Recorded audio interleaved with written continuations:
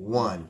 We want to welcome our YouTube listeners, brothers and sisters. We're live on the Bible Show Truth Hour here on POET Radio. I'm your host, Black Ice. And I'm your co-host, The Messenger.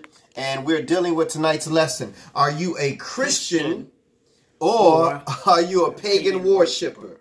Oh, brothers and sisters, it's about to get deep on tonight's show. Are you a Christian or are you a pagan worshiper? A pagan worshiper, brothers and sisters. So we want you to follow this with us. It's about to get deep, but we promise you that what we read is going to be written from this book called the Bible. Now, this show tonight is designed to show the difference between the children of God who know the truth and follow Jesus and the words written in this book right here called the Bible, brothers and sisters. Right here. Again, this show is designed to show the difference between the children of God who know the truth and follow Jesus and the words written in this book called the Bible versus those who know the name Jesus but don't know him and practice pagan rituals. Again, you know the name Jesus, but you don't know him because you practice pagan rituals. Share this video right now, brothers and sisters. Now, the disclaimer tonight is this is going to hurt some feelings, brothers and sisters. Absolutely. And we don't intend for it to do that, but we know that truth hurts. Yes, it does. We understand that many of you may not be aware that you are a pagan worshiper. You may not be aware that you are celebrating pagan festivals or activities. And you may not be aware that some of the religious leaders are pagan worshipers. The religious leaders are really the ones to blame.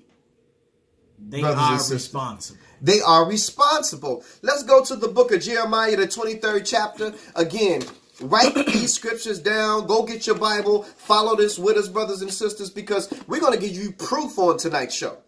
We're going to give you proof on tonight's show. Share this right now. We're going to go to the book of Jeremiah, the 23rd chapter. And we're going to read verses 1 through 4. This is a warning for the pastors that teach these pagan holidays, these pagan rituals and festivals, and incorporate them and bring them into the church. Jeremiah 23, 1 through 4. Come on, brother. Woe be unto the pastors that destroy and scatter the sheep of my pasture. Hold on, read that again. Woe unto the who? Woe unto the pastors that destroy and scatter the sheep of my pasture. Now, they scatter the sheep of the Lord's pasture, brothers and sisters, by misinforming them.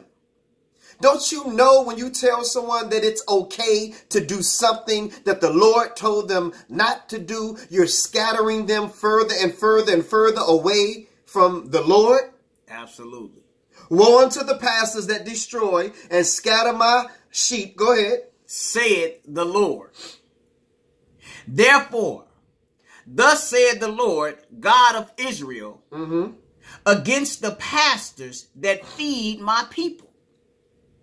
Ye have scattered my flock and driven them away, and have not visited them. Behold, I will visit upon you the evil of your doings, saith the Lord. Wow.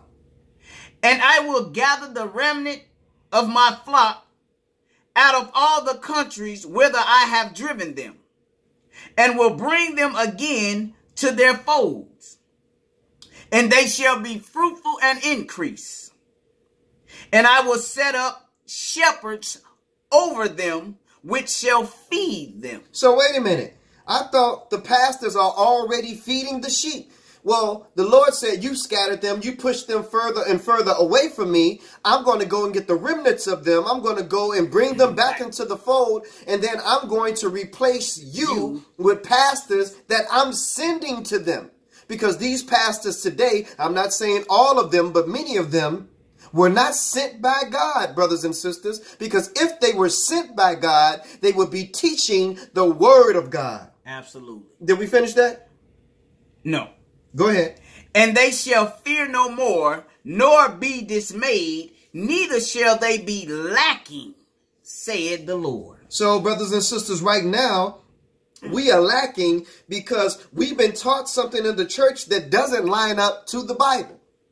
Now, if I taught you from birth, brothers and sisters, that 2 + 2 = 5, you've been learning that since the age of 2 and 3 years old, and now you're getting older and older, and you get to be in your 20s and late 20s, and now someone that has come to you and told you that 2 + 2 don't equal 5, 2 + 2 = 4.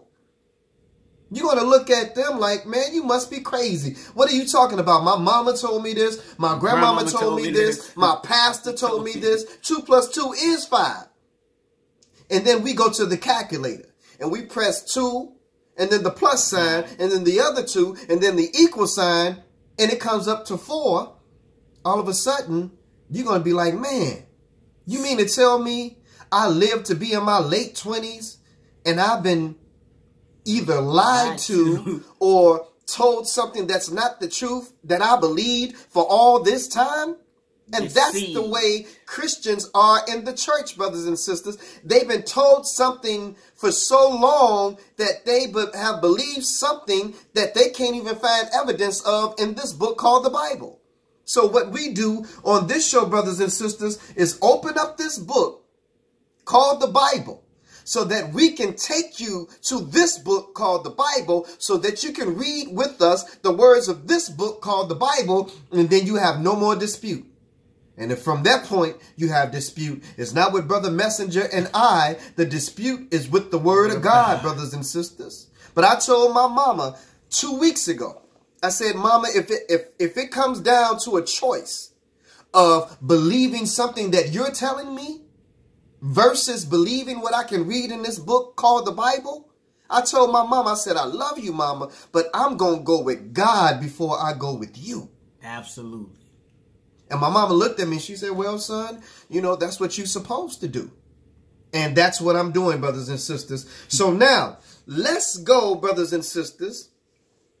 Again, we read in the Bible about the pastors and the preachers who teach pagan doctrines, such as Christmas being the birth of Christ. We can't read that in this book. We covered that. What about Easter Sunday service? We can't read Easter Sunday service in this book. What about New Year's Day being on December the 31st? I mean, December the 1st, January the 1st. Or New Year's Eve service, brothers and sisters, on December the 31st. How many people was in church on December the 31st? That wasn't New Year's Eve, brothers and sisters. That was the eve of the 11th month of the year, brothers and sisters. We're going to go into that. What about the churches who teach Ash Wednesday? Who teach Lent? Churches that bear the image of a cross. Images of a man who's supposed to be Jesus. And what about Sunday Sabbath service, brothers and sisters? We're going to show you where it came from, and we're going to show you who instituted it, brothers and sisters. And when we show you where it came from and who instituted it, you're going to find out that it has nothing to do with God, according to this book called the Bible. Now, let's go and define what a Christian is, brothers and sisters. And let me just say this. The word Christian is only mentioned 3 times in the Bible. Again, the word Christian is only mentioned 3 times in the Bible. Jesus never called his followers Christians. Let's read what the definition of a Christian is as defined by those who looked at the followers of Jesus and actually just gave them a name. Go ahead. A Christian is a person who follows or adheres to Christianity, an Abrahamic monotheistic religion based on the life and teachings of Jesus Christ. Okay, so we know that a Christian is one who follows the teachings of Jesus, an Abraham monotheistic religion, belief in one God, based on the lives and the teachings of Jesus Christ. Okay, brothers and sisters. Now, since we know that Jesus never called his followers Christians, brothers and sisters, let's see what Jesus did call his followers. Let's go to the book of John, verses 6, Chapter 6, verses 66 and 67. John chapter 6, verses 66 through 67. Again, you can't find Christian nowhere in the Old Testament. And you can't find it in the book of Matthew, Mark, Luke, and John. You only find the name Christian in the writings of Paul. So Christian was the name that the enemies of Jesus called his followers, but it's not what Jesus himself called his followers. Let's read what Jesus himself called those who followed them or him. John chapter 6, verse 66 through 67. Let's go. From that time, many of his disciples. What? Many of his disciples. Jesus called his followers disciples. Many of his disciples went back and walked no more with him. So they followed him. They walked with him. He looked at those who supported him and he said, you are my disciples. But many of his disciples left, and who remained, brothers and sisters? Brother messenger, who remained? Then said Jesus unto the 12. So he had more than 12 disciples, brothers and sisters. But after so long, many of the disciples that followed him, that said that they believed on him, brothers and sisters, they walked away. And only 12 remained. Read that again. Then said Jesus unto the 12, will ye also go away? So now we read that Jesus called his followers disciples. Now let's go to the book of Romans, the 8th chapter.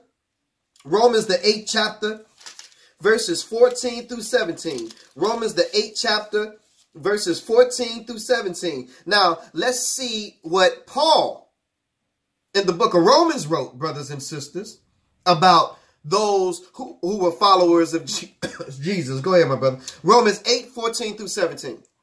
For as many are led by the Spirit of God, they are the sons of God. So if you are led by the Spirit of God, you are a son of God. What we including you too, sisters. Go ahead, read the next one.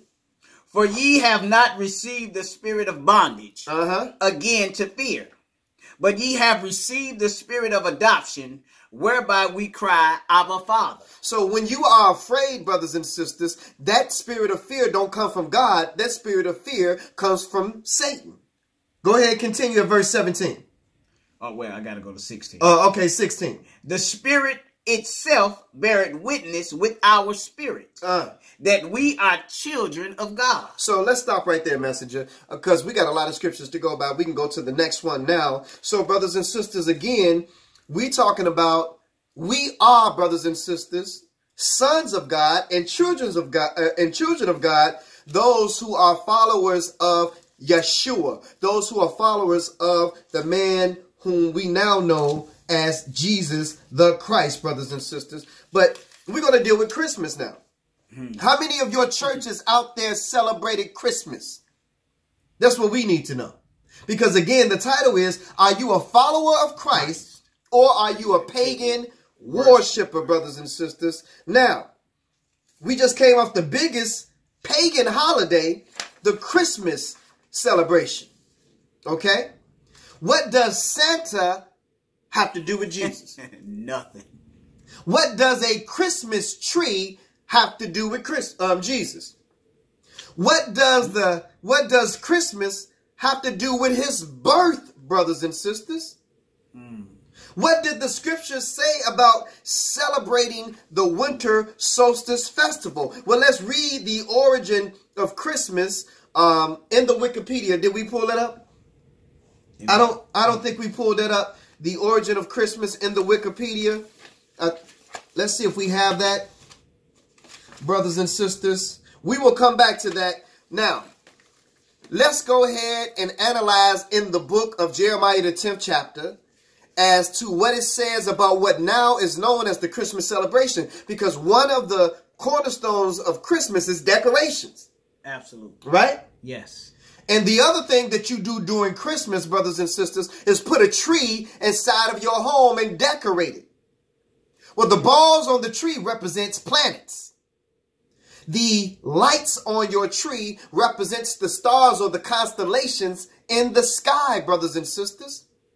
So, again, what does a tree, what does decorating a tree, what does putting all those things on your tree have to do with Jesus. Let's read what Jesus said in the Old Testament, brothers and sisters, when he was Lord in the flesh, about celebrating a pagan holiday in which you decorate trees and you put all those shiny things on it, which we now know that day in modern times to be called Christmas. Jeremiah, the 10th chapter, verses 1 through 5. Hear ye the word which the Lord speaketh unto you, O house of Israel. What did he say? Thus said the Lord, learn not the way of the heathen. Now, before it was called pagan, brothers and sisters, pagans were considered to be heathens in the Bible.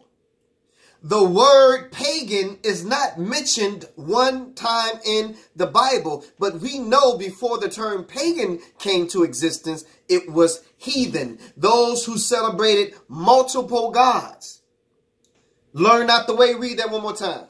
Thus said the Lord, learn not the way of the heathen, and be not dismayed at the signs of heaven. Now, why would it mention be not dismayed at the signs of heaven, brothers and sisters? Because the signs of heaven is what you can see in the sky. And what did we see yesterday? A big old supermoon, as they called it, brothers and sisters. And they gazed at it and they marveled at it, the creation. What did they gaze at last year? The eclipse. Oh, this ain't been around in 75 plus years, 95 years. Let's go outside and look at it. The Lord say, don't be amazed at my creation. Be amazed at the creator who created the creation. But we know that the Gentiles are amazed at those things. You see it all on their news channels. You see all of them going outside, looking up at the sky. Stargazing, brothers and sisters. They are dismayed at those things. Be not dismayed at the signs of heaven. Go ahead. For the heathen are dismayed at them. What do they do, the messenger? For the custom of the people are vain. For one cutteth a tree out of the forest. The work of the hands of the workman with an axe. Stop right there. They go and get a tree. They cut it out of the forest, right? Yes. Let's stop right there. We're going to take a detour. Now, according to Wikipedia, about Christmas, it says, many popular customs. The tree is one of the customs. Many popular customs associated with Christmas develop independently of the commemoration of Jesus' birth. So outside of the birth of Jesus, these customs were already in existence. We're in the book of Jeremiah. Long before Jesus came through Mary, they were doing these customs, brothers and sisters, which let you know that these things didn't start with the birth of Jesus.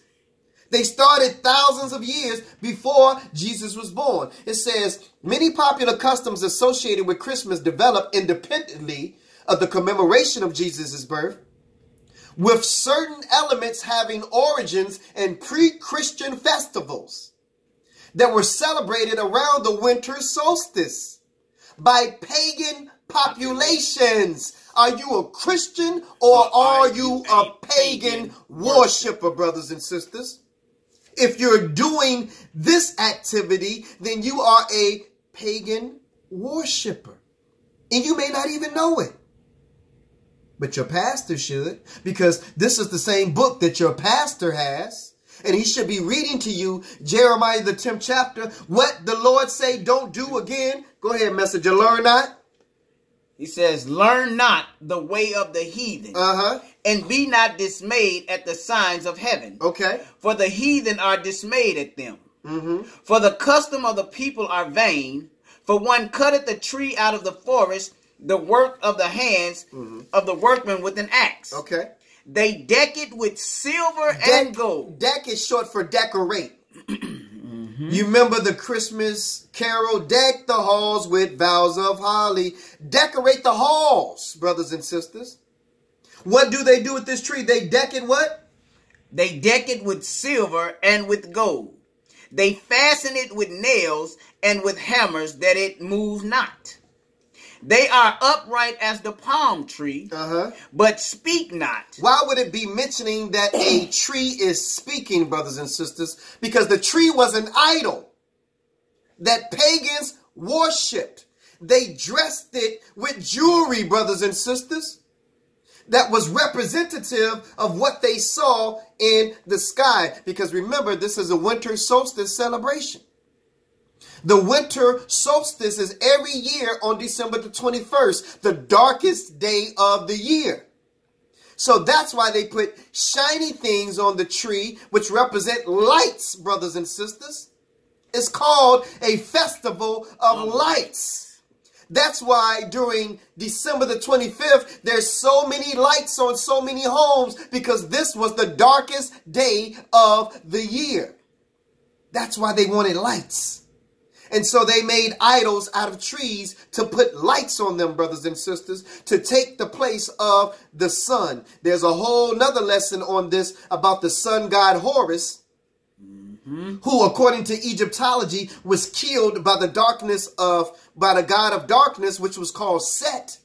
That's why when the sun goes down, they call it the sunset, brothers and sisters. Setting of the sun. After the god of darkness, Set.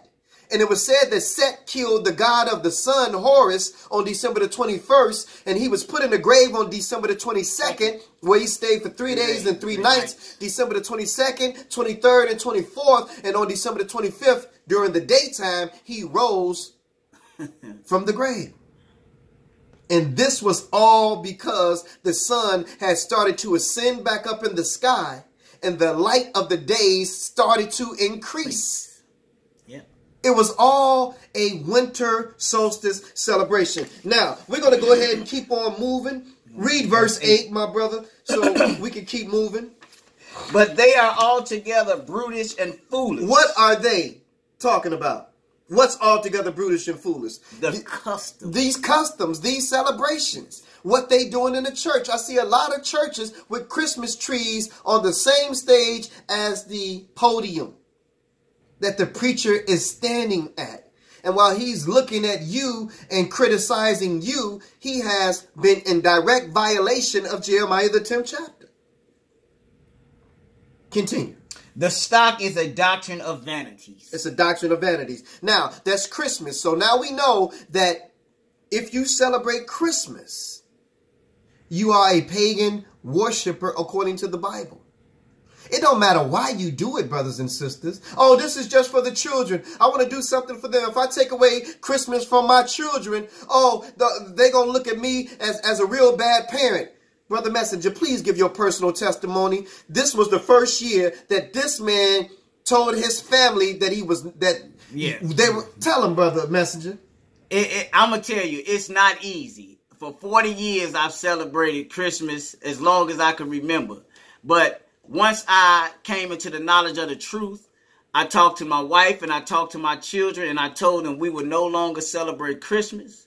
What we would do is we would create our own family tradition, but it will not be associated with the birth of Jesus Christ. We would not be saying that it's Christmas or anything of that nature. And it wasn't easy. Believe me, I had a lot of questions from my children, but again, we have to do what's right. And as for me and my house, we will serve the Lord. That's right, brothers and sisters. So again, are you a Christian or a pagan worshiper? Now, let's deal with Easter. Here's another day. This day right here is commemorated by the sex goddess Esther, or Astarte, brothers and sisters. So, is celebrating the goddess of fertility about Jesus? That's why she is celebrated during springtime. She is the goddess of spring. In Greece and in Rome, they celebrated this time of the year of Easter with sex orgies. They would go and have the women hide in a game of hide and seek. And then they would go and chase and see if they can find the woman. Well, don't we hide the Easter egg? Yeah. And we say, go and find the Easter egg, and you go Easter egg hunting, brothers and sisters. Yeah. When the man impregnates the woman, The sperm fertilizes the what? The egg. The egg, brothers and sisters. Easter egg hunting. This is a sexual ritual custom, brothers and sisters. The egg represents new life. The rabbit represents fertility. And it is celebrated this time of the year of spring because it is the time of the year when leaves grow back on the trees. Grass comes back out of the ground. Animals that are in hibernation comes out of hibernation. It is the start of all things new. New life, brothers and sisters. Well, let's go to the book of Exodus. Now again, what does an egg and a rabbit have to do with Jesus? Let's go to the Lord's Prayer and see what it says about celebrating the goddess of Easter or any other god for that matter. Exodus 20:3-5. Thou shalt have no other gods before me. Thou shalt not make unto thee any graven image, or any likeness of anything that is in heaven above, or that is in the earth beneath, or that is in the water under the earth. Thou shalt not bow down thyself to them, nor serve them. For I, the Lord thy God, am a jealous God. Visiting the iniquities of the fathers upon the children unto the third and fourth generation of them that hate me. And showing mercy unto thousands of them that love me and keep my commandments. And that keep my what? Commandments. And the commandment is, thou shalt have no other God besides me. So the goddess of Easter got to go, brothers and sisters. The goddess of Easter got to go. Now, why is Easter to us black people or Israelites, brothers and sisters in this country, why did we fall in love with it? Because they tricked us. They put it so close to the Passover that we thought it was one and the same. We thought that Passover and Easter was connected with one another. But that's how they do all of their religious pagan holidays, brothers and sisters. They try to connect man's holidays to God's holy days. Passover and Easter has nothing to do with one another, brothers and sisters. Passover is one of God's feast days, and Easter is one of the pagan worshipers' days, brothers and sisters. Wow. We moving on this show, brothers and sisters. Let's go to New Year's Day. Now, everybody told me over the past few days, well, Happy New Year's. Please. I'd rather say Happy 2018. A year consists of how many seasons, character? 4. 4 seasons, right? Yeah. Spring, summer, fall, and winter, right? Yes. Why is it that the world we live in today changed it to God saying you got 4 seasons in a year to now we got 5 seasons in a year? We end the year in the season of what? Winter. In the season of winter. And we begin the year in the season of what? According to man. So we got winter, spring, summer, fall, winter. I thought we had 4 seasons in a year. So see, brothers and sisters, when it makes sense when you hear truth. And when you compare the truth to the lie don't sound so good no more, brothers and sisters. So let's analyze this. Now, you and I are intelligent people. But we are lazy when it comes to doing research. We just believe anything that the Gentiles wrote. Remember when they said that the world was flat? They did say that once upon a time too. And we found out that the world or the earth was round. So we believe anything that the Gentiles write in the history books. We believe the pastors, you know, they open up the doors to the church, teaching their flock that it's the new year. You got to come to my church on December the 31st, New Year's Eve. Throw your money in the collection plate for me to tell you the lie and not the truth. So you paying your tithes and you ain't even getting the truth, brothers and sisters. At least if you was getting the truth, I would feel better about you paying your tithes. Share this video right now, y'all. I'm telling y'all, y'all getting this word today. So let's go to the Gregorian calendar, Brother Messenger. Let's go to the Gregorian calendar, and then we're going to go to the Julian calendar. I want you to read that. We do research on this show, brothers and sisters. We do research on this show. So let's go to, we'll read this one first. Go ahead. Let's go to the Julian calendar, the Julius Caesar calendar, the Julius Caesar, because Jews do lie. Go ahead. Go ahead. The Julian calendar. Go ahead, my brother. The Julian calendar proposed by Julius Caesar in 46 BC. So the Julian calendar was proposed by who? Julius Caesar. Okay, so Julius Caesar ain't God. But let's see if he can do as good of a job that God does. Go ahead, my brother. Was a reform of the Roman calendar. It took effect on 1st January the 1st, 45 BC, by edict. It was the predominant calendar in the Roman world, most of Europe and European settlements in the Americas and elsewhere, until it was refined and gradually replaced by the Gregorian calendar. Now, who the hell is Greg, brothers and sisters? We got Julius Caesar, but who is Gregory? The Gregorian calendar. Go ahead. Let's see who the Gregorian calendar was named after. Go ahead. Promulgated in 1582 by Pope Gregory VIII. So, wait a minute. This comes from the Catholic Church, too. Just like Easter was sanctioned as a religious holiday by the Roman Catholic Church, too. Just like Easter was instituted by the Roman Catholic Church, too. You're going to find a lot of these things are instituted by the Roman Catholic Church. And although you call yourself Baptist, you call yourself Methodist, you call yourself Kojic, Church of God in Christ, you call yourself Pentecostal, brothers and sisters, but what you are a Roman Catholic if you're practicing these things that the Roman Catholics instituted, and they are based on pagan rituals. So now, since Gregorian calendar was mentioned, let's go and read about Pope Gregory and the Gregorian calendar. Go ahead, my brother. It was a refinement to the Julian calendar. We just read that. Involving an approximate 2% correction in the length of the calendar year. 0.002%. 0.002% correction in the length of the calendar year. So Julian's calendar was a different length than Greg's calendar. Go ahead, Pope Greg. Let's see what he did.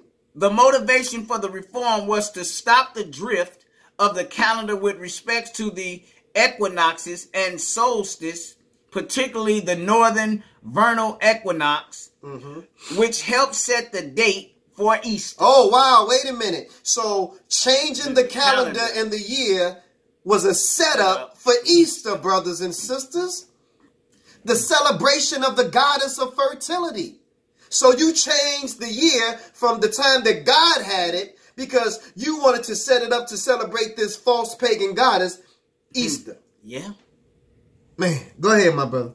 Tradition to the Gregorian calendar will restore the holiday to the time of the year in which it was celebrated when introduced by the early church. So the early church instituted Easter.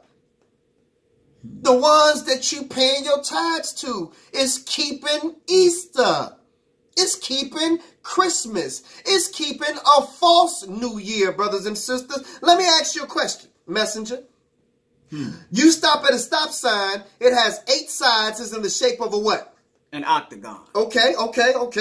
So now there's a sea animal that has 8 tentacles. We call that a octopus. Now, each of those words begins with the first 3 letters. Oct. O-C-T. We got a month also that begins with O-C-T. That month is October. The etymology or root of any word that begins with O-C-T means 8. It was named that because it was actually the 8th month of the year, brothers and sisters. Yeah. We go 2 months after October, we got December. Well, the root of the word December, D-E-C, represents 10. A decathlon has 10 races. A decade is 10 years, brothers and sisters. You round up to the nearest 10th when you are doing decimal points, brothers and sisters. So if October is the 8th month of the year, December is the 10th month of the year, that would make January the 11th month of the year. You just spent the eve of the 11th month in church, brothers and sisters. Not New Year's Day. But we're going to get it. We're going to find out when New Year's is. We're going to teach you that on the show also, brothers and sisters. And we're going to teach you that right now. Let's go back to the Bible. See, we got to go out of the Bible when you're being taught things out of the Bible. We got to let you know where it comes from.